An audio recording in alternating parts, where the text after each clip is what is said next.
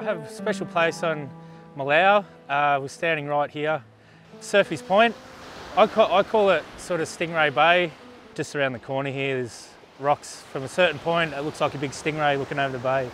And just here there used to be a big manta ray stingray that lived in this bay here. Surfers Point, that's my connection spot. But all of Phillip Island is right in the centre of Boonwurrung country.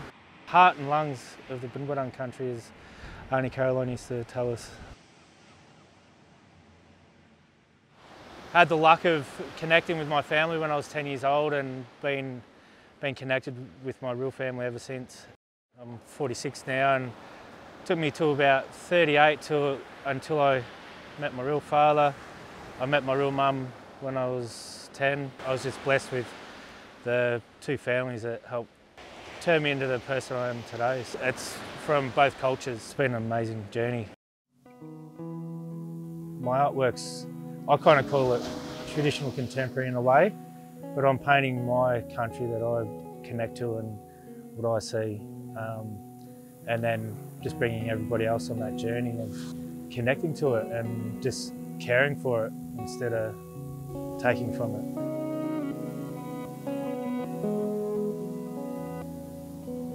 The art practices I do, the collaborative with students and community, is about giving them that deeper connection and understanding of what I'm painting. And usually I'm painting our country, so the two bays that Boonwurrung are on, so Nurm, Port Phillip Bay, and then also Murrumbidgee where we are here in this bay, which is Western Port Bay, and then all the way down to Warmoon, down to Wilson's Prom. So sharing that deeper connection and understanding of where they're actually living.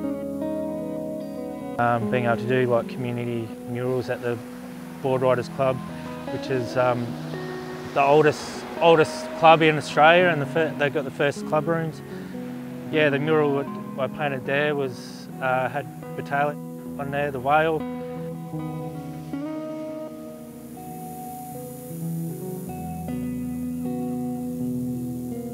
So we did a mural on the wall and had the opportunity for the community to come in and put their handprints on the walls, and it's about having that conversation and that more of a personal connection and bringing people on that journey, I suppose, and so we can have more caring for country on Boonwurrung country.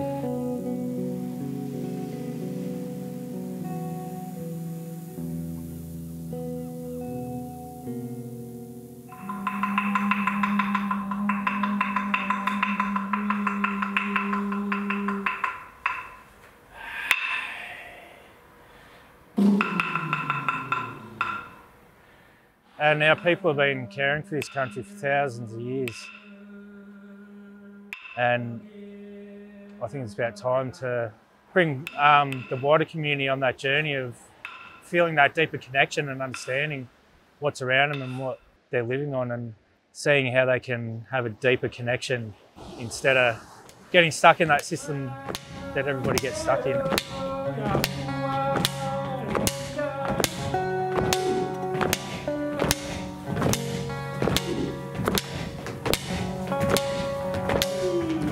We don't own this country, we belong to the country, so we've got to look after it, and we've got to think about what we're going to leave our kids, grandkids. I think the rate that we're going at the moment, sharing that deeper connection is a must-do. And the elder spirits that still walk on this land, that have been walking on this land for hundreds of thousands of years, that guide us, younger generation. And through this ceremony, I'm hoping that I can give you that connection and able to connect to your special spot, and which will help ground you and help you connect to this local area and the country that you're living on.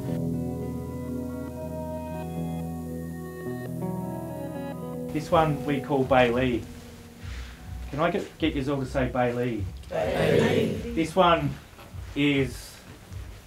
represents all the children in this plant, because this plant needs a host plant for it to grow into a nice, strong, healthy adult like yourselves.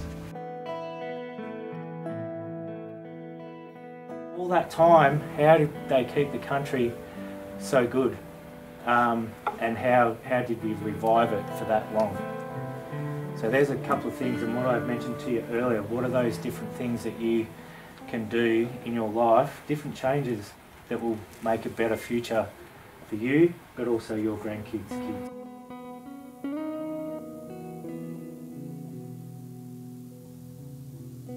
I'd like to say to young people, think about the footprint you're leaving and what you can change in everyday living to preserve it for your great-great-grandkids.